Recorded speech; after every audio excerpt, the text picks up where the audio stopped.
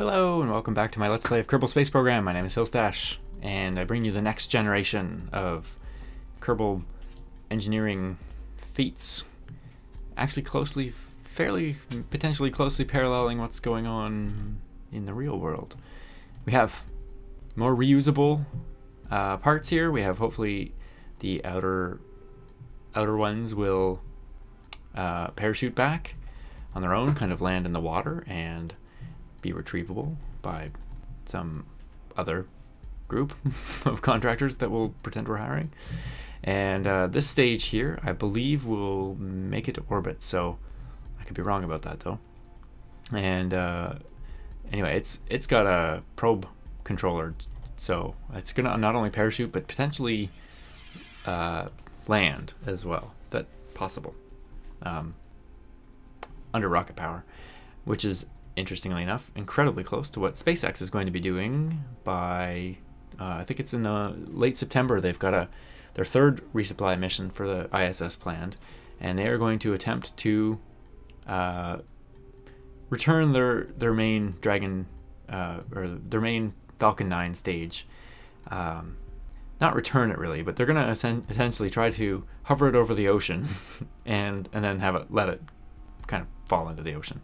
But they're going to do two burns. They're going to do a slow it down on re-entry burn, and then they're going to do another burn just before touchdown, hopefully in the right attitude to hover it over the water. So that's pretty exciting. That's also, I believe, the first Falcon 9D model that's going up with the new Merlin engines and new structure of them. They're not going to be in the 3x3 pattern anymore. They're going to be kind of in a more circular pattern, which helps with loading. If you imagine having all your engines around I guess there's one in the middle, so there'd be 8 around on the edges and one in the middle.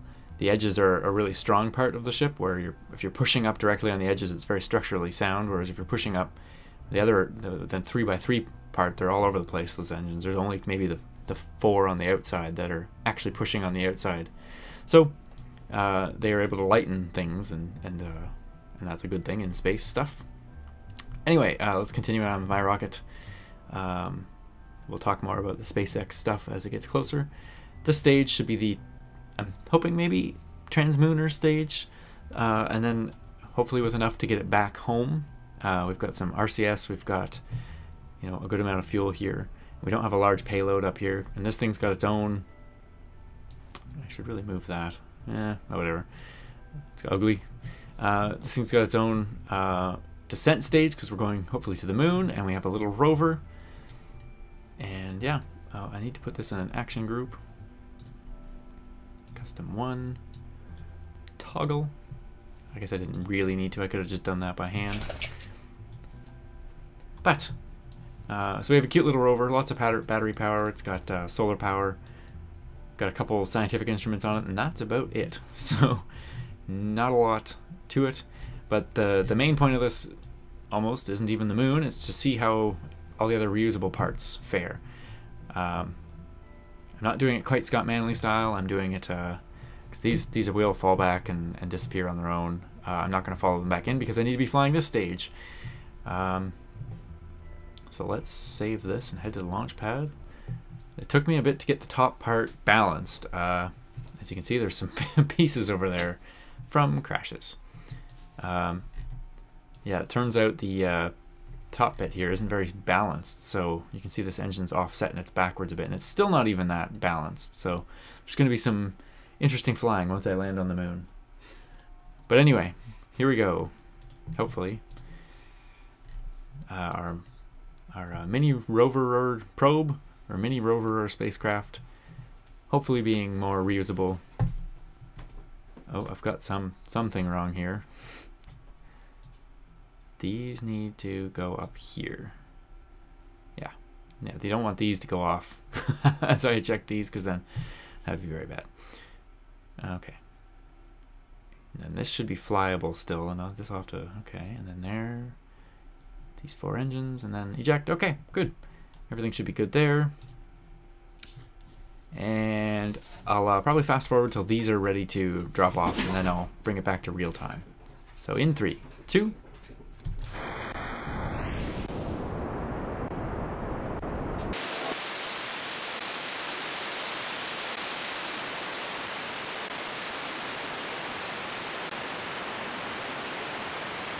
Okay, so let's see how this goes.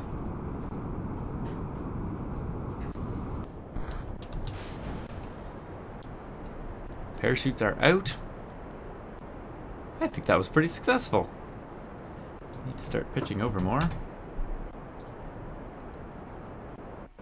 That might have been a little aggressive. Oh well. And those are really going to probably fall back right around there. They might not even end up in the water, so pretty cool. I wish I could have followed them and watched them back. They're gone now, unfortunately. Although it looks like there's something there. Are they actually gone? Oh, there's that debris. I'm gonna have to do something with that debris. Go over and end that. Okay, so I was thinking this would be orbital, this part here, but I'm thinking not now, and now I'm worried about the whole mission. So this is not really coming up like I thought it would be. I guess the top stage is a little bit heavier than the previous rocket, because I've got two kind of extra stage, like two stages here instead of just one to get that satellite up.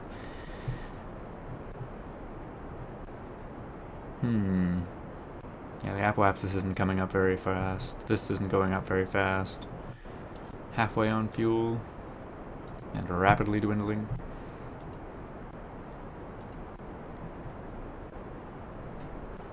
Well,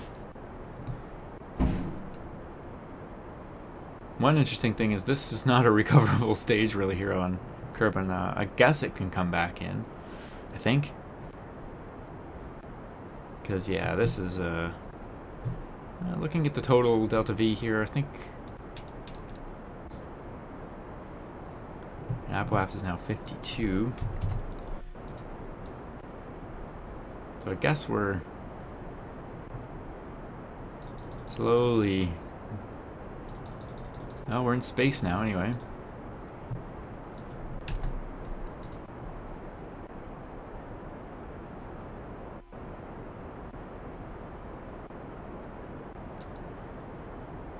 Might as well just burn this whole stage.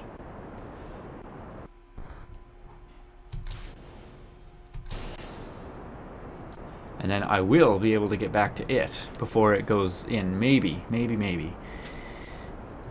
We shall see. Gotta get this thing orbital. Do I have the delta V? Possibly.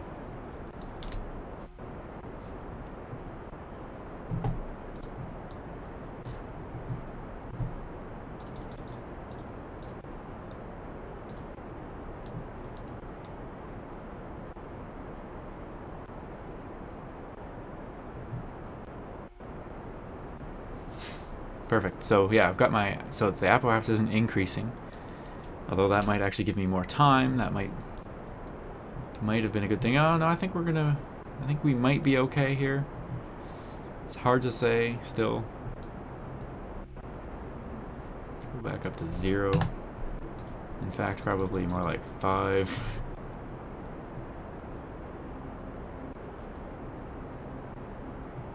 Need to buy a little time to apoapsis here, because I gotta get up to 2,300 meters a second. This thing has hit its apoapsis now, and it's headed back down. I need to get to it before. I need to get, 13 seconds. Oh no.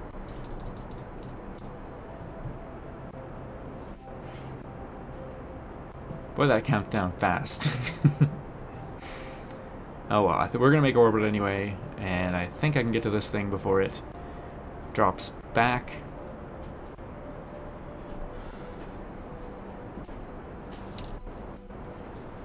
And let's see, for fuel, doing pretty well. Could we make it orbital? I think so.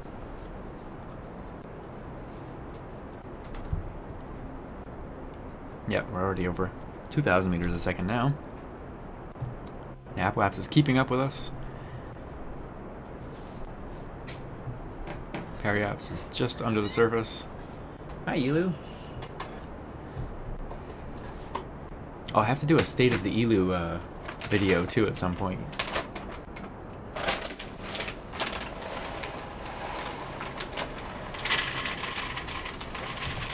That's Elu getting fed.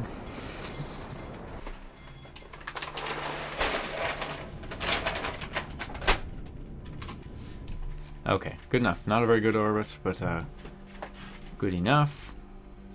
Where's the moon? The moon is over here, so we got some time. Okay, oh yeah, I gotta switch back to that other vehicle. I can't switch to it from here. Ah.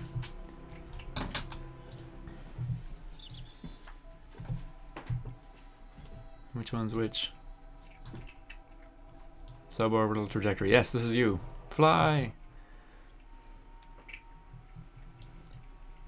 Okay.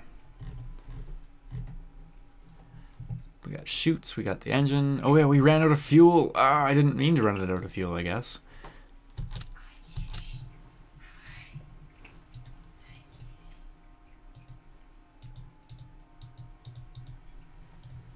Ah. Oh, we get re-entry effects too. Nice. Oh, shoot. Literally? Shoot?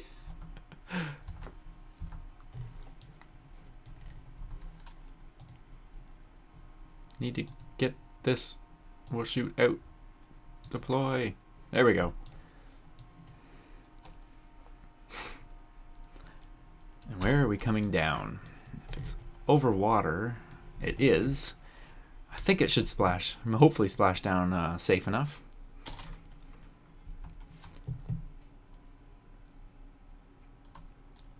So it's not even really, honestly, that far away from the Space Center, but this is pretty good. Yeah, one of these, one should have been a drogue chute, and one should have been a, I don't know, the drogue chutes are the top mount, not side mount, so these are the only options, I guess, for this stage. So we'll take it down to 500 meters, and these should have come out.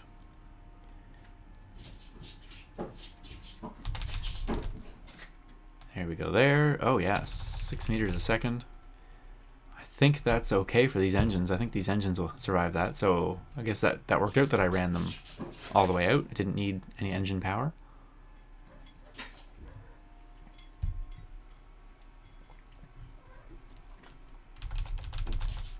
And nice.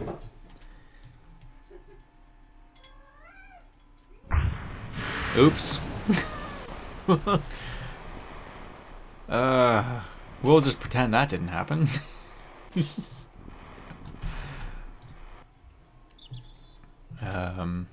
Yes. There's not debris there in the ocean. That's, oh, there doesn't actually seem to be debris, so that's good. Okay. Say prograde. Uh-oh. I know what I didn't think of. Power. But there is solar panels.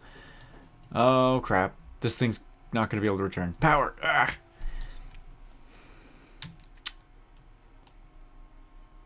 I think I have a solution. Not a solution per se, but we shall see. Thinking about things here. Where's the moon? Is that the moon? That is the moon.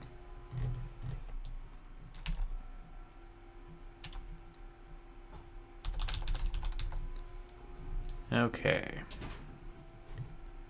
We are getting some power from the sun. Not much as it turns away.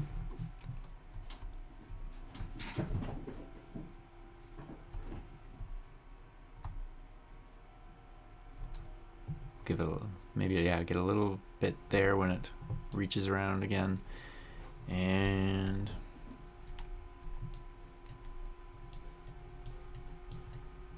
yes, there we are. And now when we get a moonrise, I will fire off for the moon, and then I will meet you when we get our intercept and get a little closer.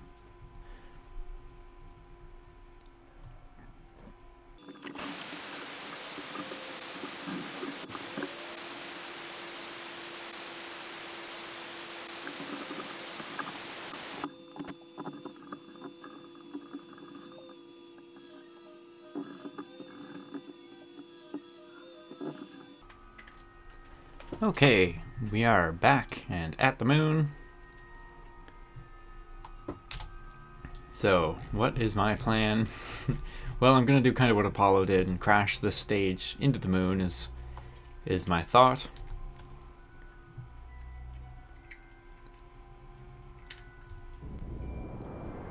So we'll just use kind of hopefully the last bit of fuel. Oh yeah, maybe it won't work if I don't have enough fuel. Oh crap. Let's watch the periapse. It should... Yeah, what I want it to do is, yeah, oh crap. Oh no, there we go. Excellent. This is going to work. Now the other thing is that, does that mean I'm going to...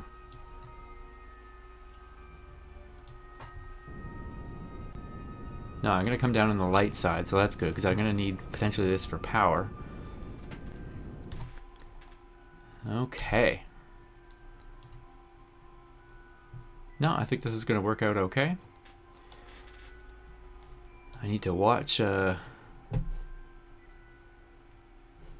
various things like altitude, but I think this is going to work. Whether I can keep this upper stage balanced when I go to land it is another open question.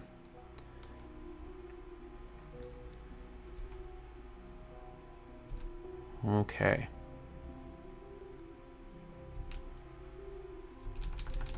Okay, now we're going to need some surface information. Get rid of the orbital information. 10 kilometers.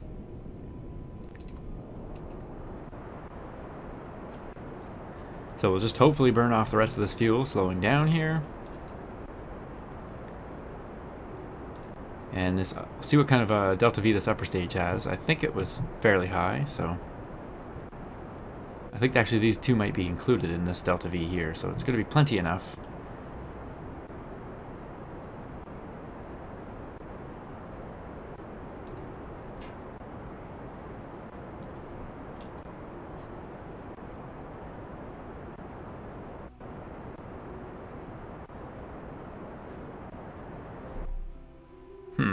Still have a little bit left.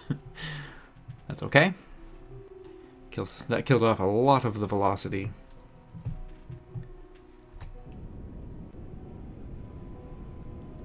We'll just burn this off slowing down.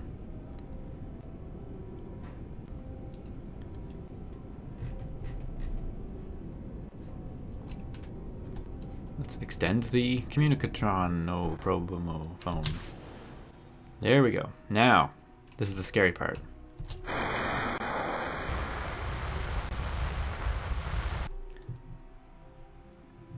Will this be able to...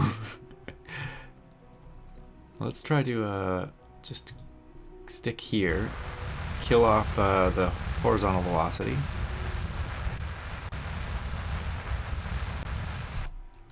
So there's the horizontal velocity done. Now I can... You know what I didn't do is add an SAS on here. No, I did. I have an SAS, but not an ASAS. So, I think this will still work. Oh, that's still there. I thought it... Oh, because it's controllable still. Yeah, I guess... Yeah. That's gonna die. There it goes.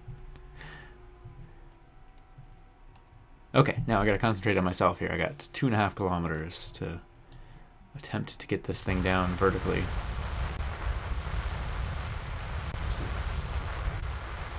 See, it's not so balanced. I'm gonna have to control it.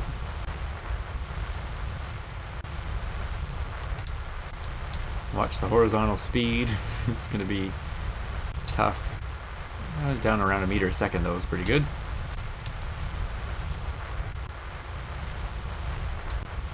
Whoops. And I was watching horizontal, not vertical. Still horizontal speed, 0.5 meter a second. Good. Now where's the sun? Okay, we're gonna get the shadow pretty much right underneath.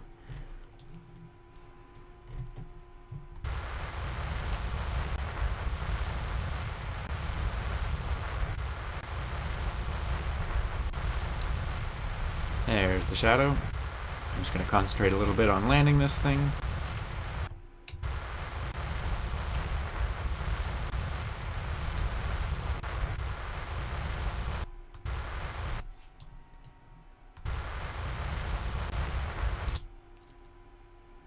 There we go.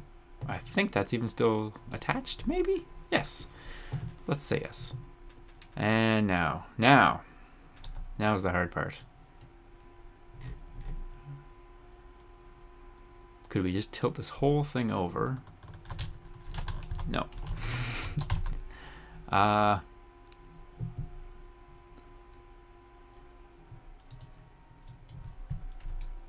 Could we tell it to flip over this way?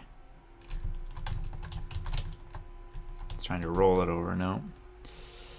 I guess I could have tried to tilt it. I still can, I guess. Try to tilt it. That wasn't exactly what I was thinking. Uh-oh.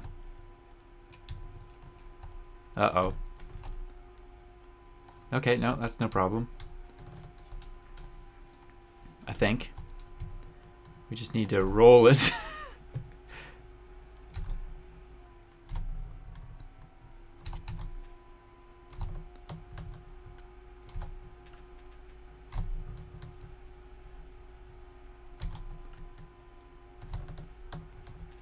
Come on, over.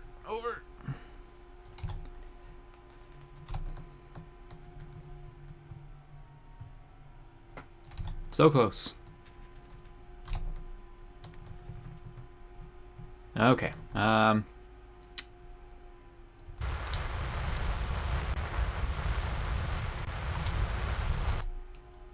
want to get going too fast. But now, can we roll over now?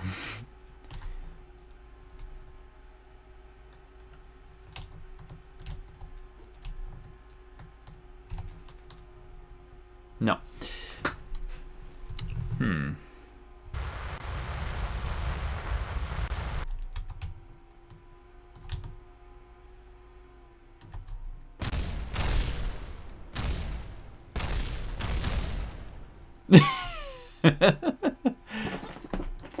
Okay. Land upright, please.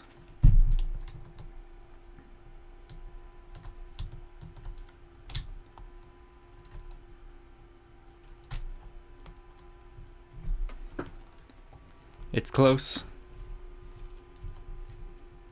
There we go. And there we are. And we're 100% intact. That was the most graceful landing I've ever done. I'm sure you can tell. And we have a probe on the moon. So yeah, if you go, I think if you go into docking mode, it handles driving better. All right, where can we go? You can see no debris on the moon either. Bonus. So if we head east, we'd eventually hit there. And we are heading east.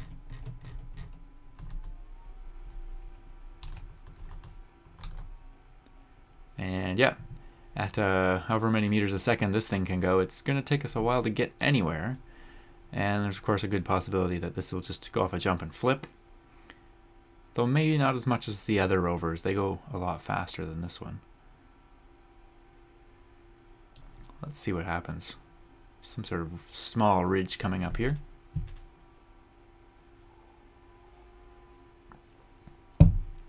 Didn't seem to do much.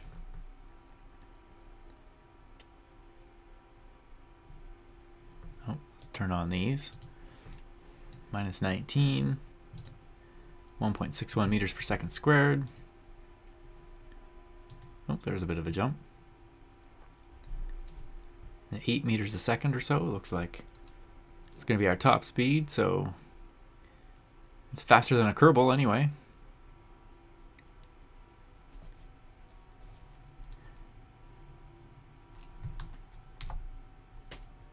Oh. Something happened when I switched away and it tilted there. That's not good. So, okay, let's not do that. I was just trying to see approximately where I was, but I'm guessing the answer is nowhere in particular.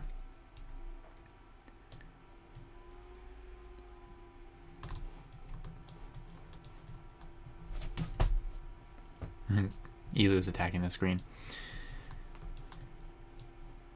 Okay, oh, there's a bit of a ridge. Let's see what happens. I can't see what happens because Elu's in front of the screen. Oh, a little bit of a bump. I saw that. Okay, so I'm going to call the episode there. Thank you very much for watching. My name is Hillstash, and we leave you roving across the moon.